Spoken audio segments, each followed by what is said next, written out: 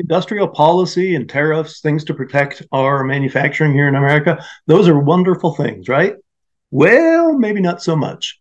We are joined today by Samuel Gregg. He is an economist, a thinker himself who's looked into these things, and he's here to tell us that maybe there's a little more to the story than you might think. So tune in to Manufacturing Talks here with Sam Gregg in just a few moments.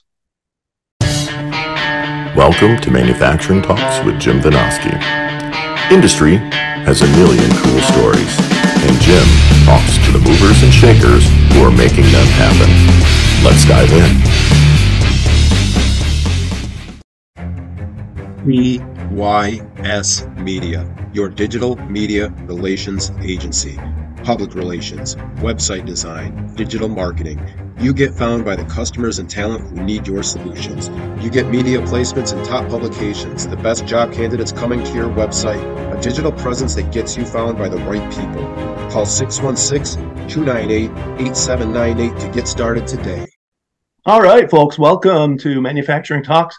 I'm Jim Vinosky, your host, and as always, thanks to DYS Media, our sponsor. Go check them out online. Great guys over there. And really excited today to have Samuel Gregg with us. He is a distinguished fellow of political economy at the American Institute for Economic Research, author of a wonderful book, The Next American Economy, and I'm hoping it is the next American economy as he spells it out. Welcome, Sam. Jim, thanks for having me on. Great to be back with you. Good to be with you. Thank you. We got a lot to cover, lots of things going on in the world to talk about. But before we do, why don't you just tell us about your background, how you got doing what you're doing? Oh, well, as you can probably tell from my voice, I wasn't born in the United States, but I wasn't born in Britain either. I was born in Australia, and I grew up in Tasmania. I went to university in the University of Melbourne. I went to England and did my doctorate at Oxford in the 1990s in political economy. And I moved to the United States in 2001. My interests are pretty varied, but in terms of, for our discussion today, it's very much in the area of the relationship between what you might call economics, culture, and politics, what people like Adam Smith would have called political economy. Mm-hmm. And for the past, I would say for the past 7 years, the bulk of my time has been, both in terms of speaking as well as writing, has been very much focused on the topic material that we're going to be talking about today. It's contained in my book, The Next American Economy, because as you know, there's a very intense debate now across the political spectrum. This is not a right-left thing anymore. This is you find people on the left who disagree about some of the subjects we're going to be talking about today. There are also people on the right who disagree about some of the subjects we're going to be talking about today, because it seems to me that we do have now a choice in America between what you might call essentially a free economy, free market economy that's dynamic and open to the world and competitive and entrepreneurial. And the alternative to that is what I call state capitalism, which is it's not socialism, it's not a command economy. Right. It's much more an economy in which the state takes on some fairly hefty responsibilities in trying to deliver particular economic, cultural, social, and political outcomes. And anyone who's read my book knows I'm very skeptical about the second group. Yeah. But I tried in the book, I try to give them a fair presentation of their ideas and then explain why I think they're mistaken and why I think a free market approach is a much more real and vibrant and promising future for America. Right. Yeah. And what you mentioned as far as that kind of intense debate, I'll admit it's even been in my own head as we've seen some of the kind of depredations from China. Right. There might need to be more activity, and we'll get into that. But one thing I wanted to hit on real quickly, in your book, you make it really clear that, like you just said, you're very skeptical of government and what it can accomplish. But there are more and more people who feel like government has to have that hand in guiding wealth creation. So tell us more just about that broad topic, your thoughts on that. Well, as you know, there's been a pretty big shift across the political spectrum, I want to stress that again, towards a more positive view of the government intervening in the economy, whether it's trade via things like tariffs or industrial policy and trying to shape particular outcomes in particular sectors of the economy, particularly manufacturing, right? Yeah. Which you know all about. And this, I think, is very much a shift that's happened for a number of reasons. One, I think, is that America has gone through a lot of different problems over the past 20 years. I often like to say to people, we're not living in the 1980s anymore. That's when I grew up as a child at that point in history, and the world seemed to be going in the direction of free markets and free enterprise. This is the period of Ronald Reagan, Margaret Thatcher, etc. But really, I'd say since the early 2000s, we had a pretty significant recession at that point. We had the financial crisis. Yep. We've had 9/11. We had the Great Recession. We've had Obamacare. We've had COVID. We've had massive intervention into the economy by the federal government as well as by the Federal Reserve. We've had quantitative easing. So in that light, it's not surprising, I think, that a lot of people are saying, well, maybe we do need to have more government involved in the economy, and they're proposing particular policies for giving concrete effect to that idea. And I understand where that's coming from. I'm not one of these people who's dismissive and saying, look, there's nothing to worry about. America's in great shape. No, America has some serious cultural, social, and economic problems. But I also think that the proposals that are coming in terms of more government intervention, wherever that's to be found, I think are deeply mistaken and would only make the situation worse. But that, of course, means that those of us who believe in free trade, free markets, dynamic competition, and entrepreneurship, we need to up our game in terms of presenting the positive case for these things. It's very easy to critique protectionists and industrial policy people because the problems with their proposed solutions, I think, are pretty clear and very hard to deny. Yeah. But those of us who believe in free markets, we've got to do a much better job at presenting the case for markets. Because I often say those of us who are free marketers, we're really good at policy. Mm-hmm. What we're not so good at is presenting the wider, deeper, let's call it normative case for why we should have economic freedom. And that's where the book tries to sort of show how we can achieve that. Yeah, and does a wonderful job, I would add. I personally benefited hugely from reading it. It helped clarify my thinking. And, you know, you mentioned my world of manufacturing, mm-hmm. and you delve quite a bit into that and talk about things like protectionism and, like you said, industrial policy and make the case against that. So dive a little more into those topics and why you think they're kind of misguided. Well, as you know, of course, manufacturing and the state of manufacturing in the United States is in a lot of people's minds. Yep. It's a political football. Obviously, we know that both on the left and the right talk a great deal about this when they talk about the economy. Manufacturing is what a lot of people seem to be focusing upon. And there's no doubt that manufacturing has changed a great deal since the late 1970s. I think it was 1979 when manufacturing employment reached its peak in the United States. Yep. And then it's since gone down.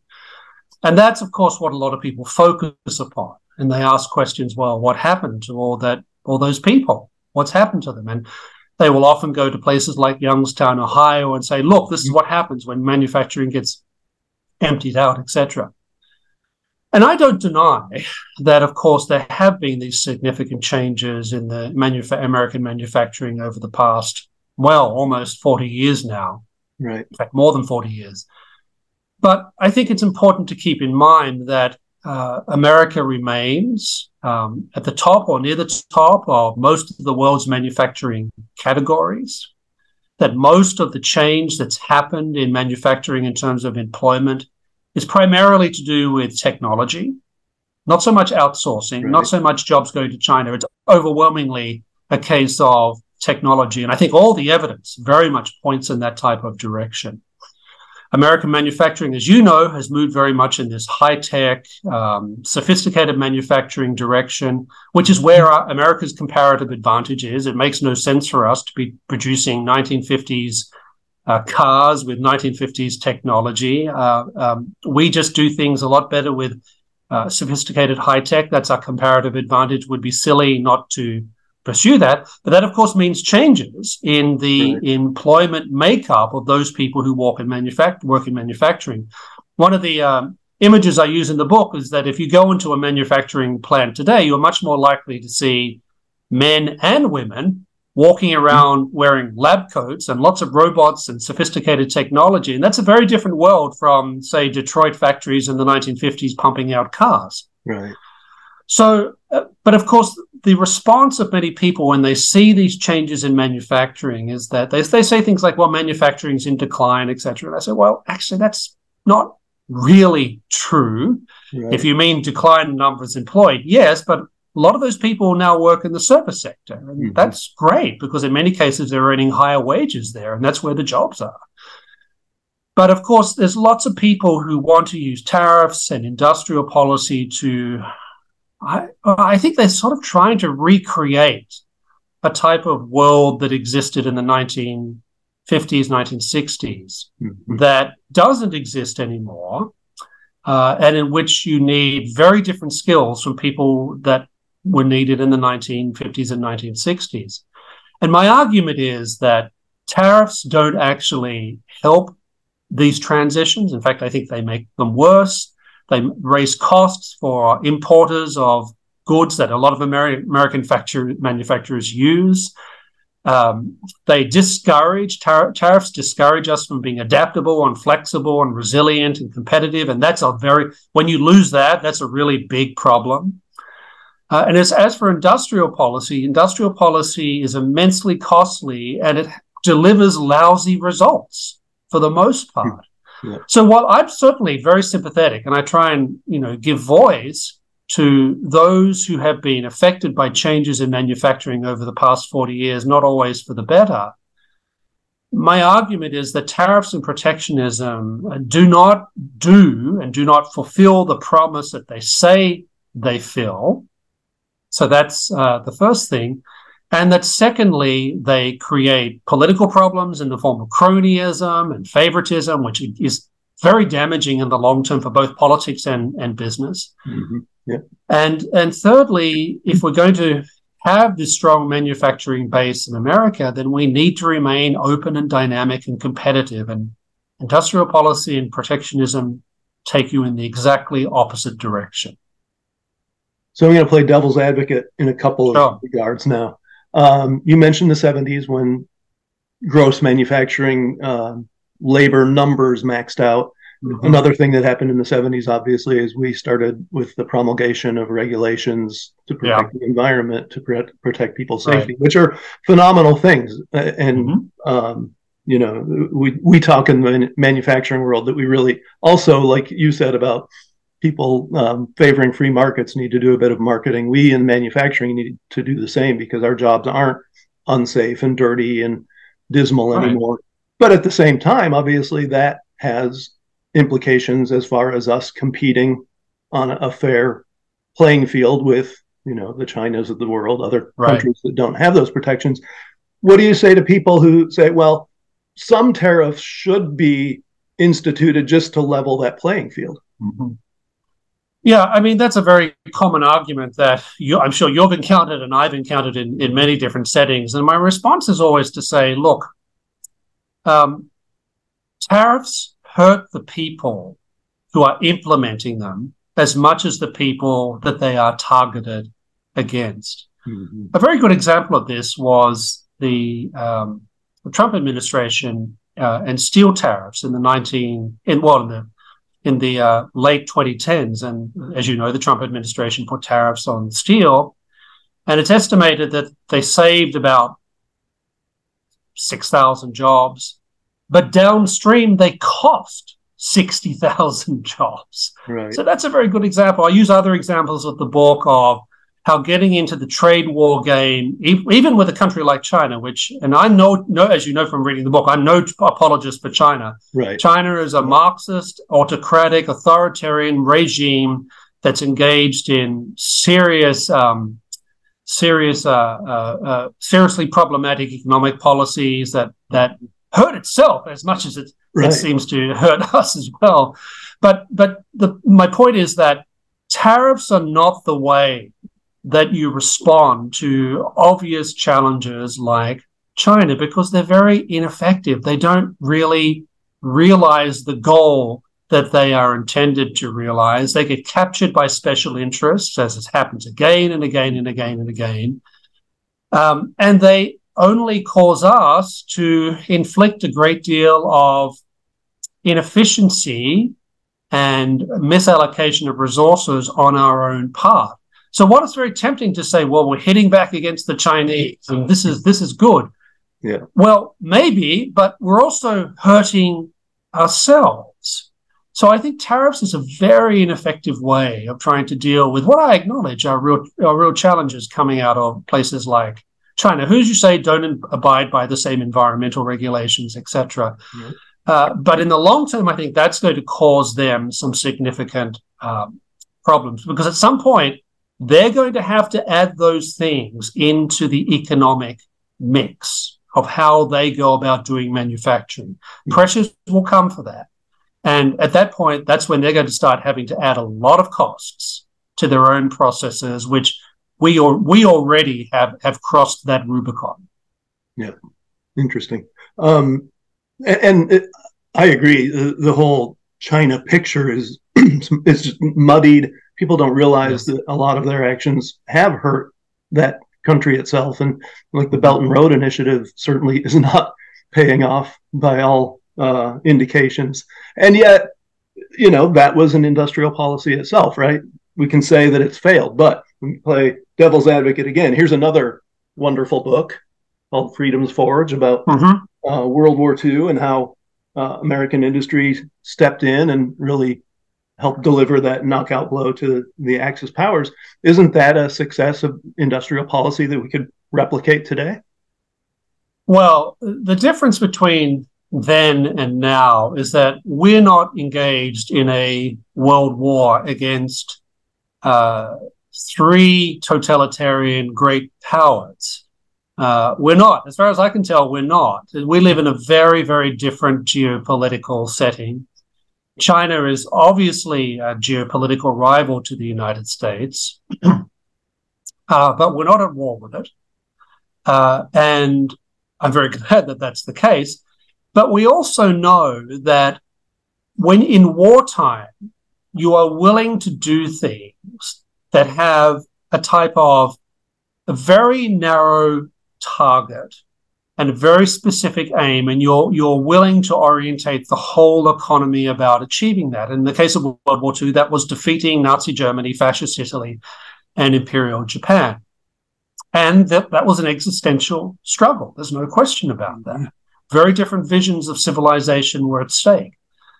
But that was also for only basically a 4-year period on the part of the United States. And when the war ended, we didn't keep producing tanks. We didn't keep producing lots and lots of planes. Of course, we moved into the Cold War, so there was still a great deal of military spending, but we weren't engaged in this type of immediate threat to the United States.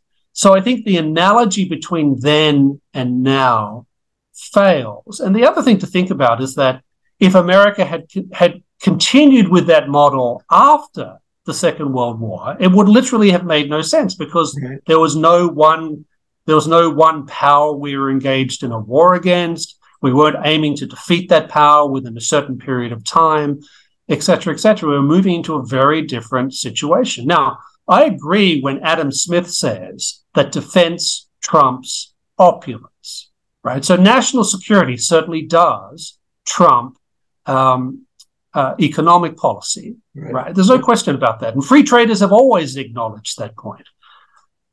But the national security situation that we face in the world today is not that of World War II. So the notion of gearing up the entire nation in the way that was done during the Second World War makes no economic sense and doesn't make geopolitical sense either.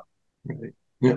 I'm going to jump on your side now and say two other things about, and it was an amazing story. It's a great book. You should read that if you haven't. The gentleman that Roosevelt and the administration reached out to and kind of put in charge were not government men, right? They were industrial leaders, some of whom had come up from the industrial floor working right with the equipment.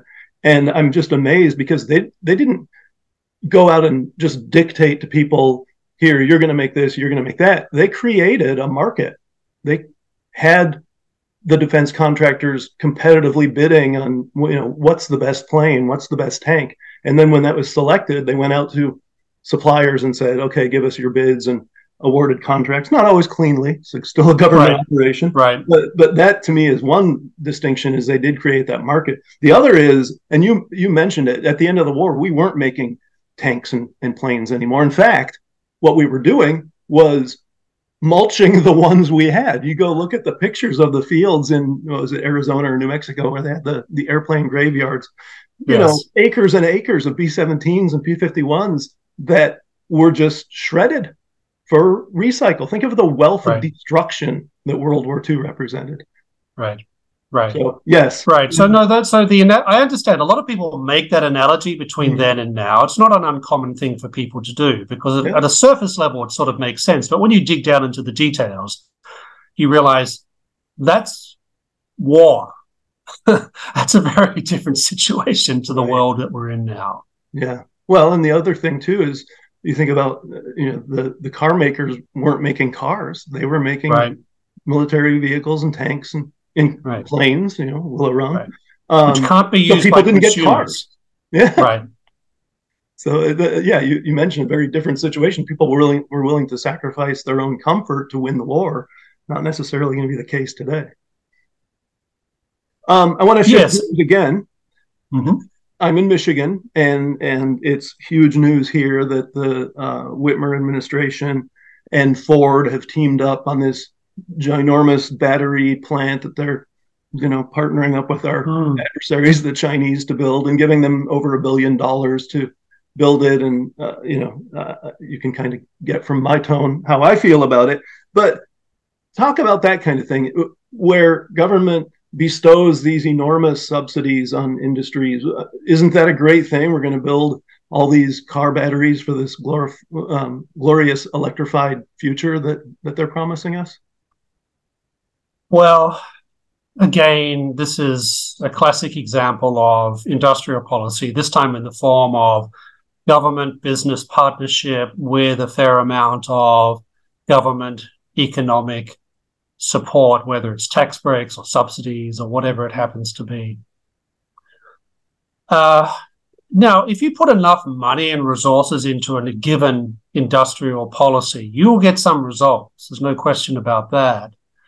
But that's at the cost of a lot of other opportunities that go by the wayside, and other potentially better and more efficient allocations of capital and resources that you will never know about because you've chosen this particular path.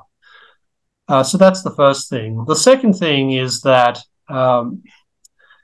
industrial policy like this relies on somehow government planners at some level thinking that they can outguess the market when it comes to the efficient allocation of resources. And we know the government planners are very, very bad at that.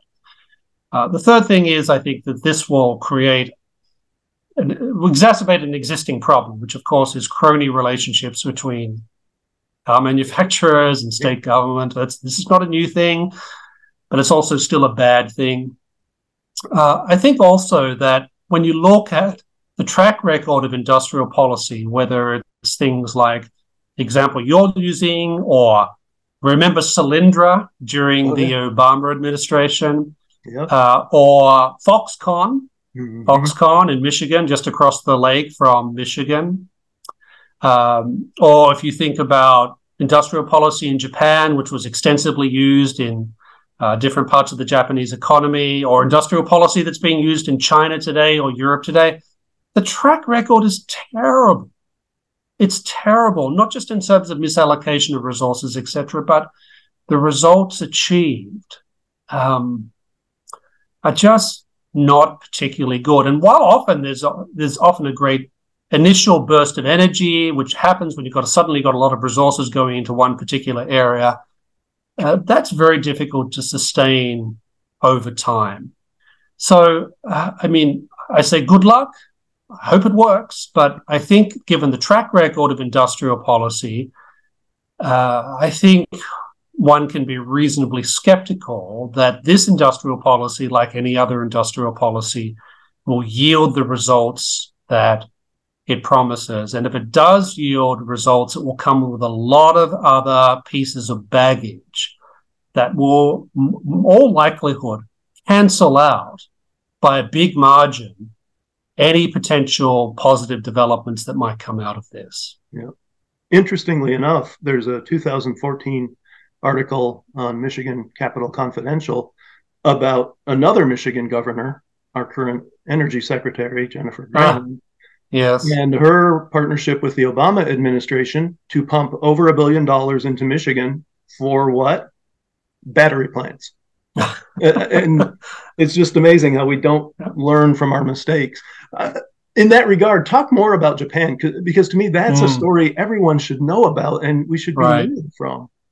So, as I mentioned before, I was a child in the 1980s, and like you, I can remember being told Japan was the future. Yeah. The Japanese were buying up everything. Our movies were full of things like Black Rain, Die Hard, remember, the Nakatomi Tower and all this. It was all indicating that the Japanese economic model, which had a fair amount of industrial policy built into it, was the future. And there were books written at the time by some people who are writing today about industrial policy, arguing that America needed to be more like Japan. We needed lots of industrial policy, and we need to basically mimic Japan's super ministry, which was primarily focused on delivering industrial policy, which I might add no longer exists. Right.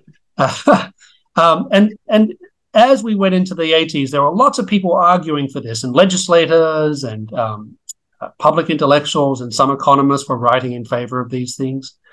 And just as everyone was urging America to go down this path of using industrial policy throughout the country in a similar way that Japan had, Japan entered a 20-year period of economic stagnation.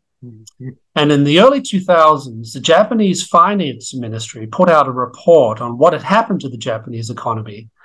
And it wasn't read by that many people. But the lesson was very clear. In fact, it basically says the Japanese model in industrial policy was not the cause of our success. It was the cause of our failure. And that was a pretty big admission. Now, it seems to have been lost on people in America who are advocating industrial policy today.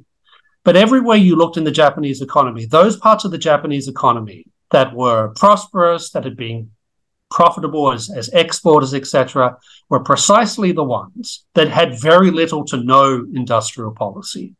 Those segments of the Japanese economy that had a lot of industrial policy were precisely the ones that were stagnating. And it makes sense, right? Because industrial policy means foregoing the disciplines of competition. It means getting lazy. It means not taking economic entrepreneurship seriously. Instead, entrepreneurship becomes about how do I secure favors and privileges from the government? And people can be really good and entrepreneurial at doing that. Yeah. But the long-term cost is economic efficiency, collapsing dynamism, perversion of entrepreneurship, growing cronyism, unhealthy relationships and dependency between business and legislators. And that's what happened to the Japanese economy. And the same has happened to plenty of examples of industrial policy in European countries as well. And so the notion that we would go down this path, given the miserable track record of industrial policy, is something I find incredible. But as you know, it's a very attractive and live option for a lot of people today. Yeah, I love what you said about sectors of the Japanese economy that didn't buy into that and made their way. I mean, Japanese automakers being, to me, the perfect example of that. Oh, of course. And in fact, we know this is a pattern from our own history as well. So if you go back to the second half of the 19th century, we had a lot of protectionism in the United States. But what's interesting about that is that those sectors of the American economy that were the most productive, the most dynamic, that drove industry, were precisely the ones that were more or less not protected by tariffs. So that's the lesson. That we someday might learn. Well, I often say to people, it's, the whole free trade argument, I think we made a mistake in the 1990s of wrapping that up with a sort of perpetual peace, free trade will lead to sort of harmonious world, et cetera, et cetera. And my argument is, well, obviously in the case of China, that wasn't the case. China's become more authoritarian, et cetera, and there's all sorts of reasons for that.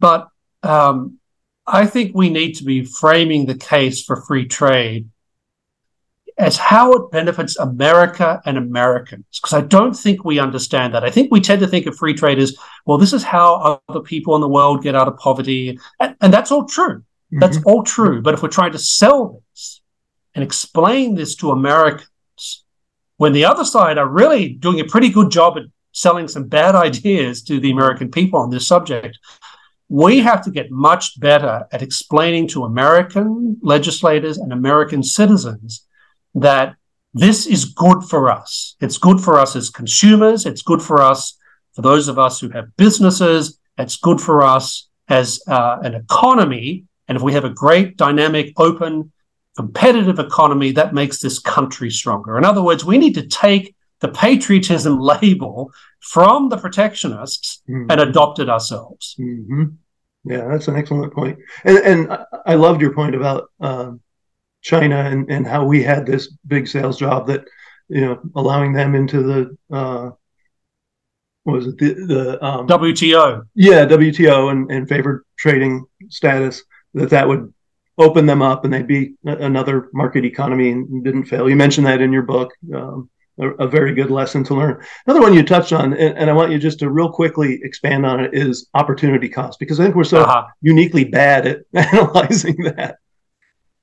Yeah, so opportunity cost is not a particularly new idea. It's a basic economic concept, right? And it basically says that whenever you invest money or whenever you invest capital, you give up the opportunity to invest in other areas, right? So with opportunity costs, with something like tariffs or industrial policy, that represents a choice to invest or try and reshape the allocation of capital. And the assumption is that government planners can outguess the market in terms of the most efficient allocation of capital. And we know that's generally not true, right? So industrial policy means that you consciously give up, you forego potential and in many cases unknown opportunities that in the long term will produce more economic growth than a given industrial policy. So it's sort of like you're opting for a very suboptimal known, that's the industrial policy, but you're giving up lots and lots of unknown, but what we have a fair amount of confidence in of being very good, much more productive forms of investing capital, labor, etc. So that's what it means. And industrial policy is premised on the idea that the government can somehow outguess the market when it comes to these things. And we know the government is just not very good at doing that. So industrial policy comes with huge opportunity costs. And of course, that's in the medium term and the long term. The advantage the industrial policy people have is that they can point to some immediate short-term effects. And that, of course, is where a lot of people's attention span is, unfortunately. But opportunity costs in the long term are given up when you embrace these types of government intervention. And that's something we just simply need to do a lot better job in educating people on. Well said. We're just about out of time. Is there anything we haven't covered that's kind of top of mind with you that folks ought to know about this whole subject? The last thing I'll say is that this is not America's first rodeo when it comes to this, right? Because if you go back to the 19th century, after slavery, the biggest country, the subject that divided Americans was tariffs. People forget that. And so in some respects, what we're experiencing now in America is a return to some of the old debates that we used to have, really from the founding onwards. As you know, Americans disagreed about some of these subjects right from the very beginning. And it seems to me that we can go back and learn a great deal from that history. I just mentioned, for example, that we now know that tariffs actually did not help the American economy's rise to greatness in the 19th century. If anything, it probably impeded it. If we look at the history of protectionist policies and the Great Depression, remember the Smoot-Hawley Tariff Act and all that, we know how disastrous these policies turned out to be. So in addition to good economics, which I think is crucial for discussing these debates, I think historical perspective is always important, because I think what we learn from the historical perspective is that free trade, open, dynamic, competitive markets in entrepreneurship, economic entrepreneurship, deliver long-term economic growth for American consumers and American businesses and the country as a whole. So we need good economics. Good history can also help us to win these debates. Wonderful. Where do people find more of your work? Well, I'd suggest they go to the website of my employer, the American Institute for Economic Research. You'll find lots of materials there that I've written, as well as many of my colleagues, whether it's in economic policy, monetary policy, general issues of economic freedom. And I'd also suggest going to Amazon, typing in my name, and you'll find lots of books of mine that come up, including The Next American Economy. Yeah. I've got another one of yours on my bookshelf waiting to be read, so I'll be diving into that soon. And yeah, the AIER, definitely a go-to for me. I highly recommend folks going there. Sam, thank you so much. This was incredibly enlightening. Wonderful. Thank you for having me on. It's great to be with you again. Yep. And of course, thanks to all of you out in the audience for tuning in and checking this thing out. We're here every Tuesday. I can't promise every show is going to be as enlightening as what Sam brought us today, but they'll all be a little enlightening anyway. Thanks again. Thanks for tuning in to Manufacturing Talks with Jim Vinosky. Watch for new episodes dropping every Tuesday. Don't forget to like, share, comment, and subscribe.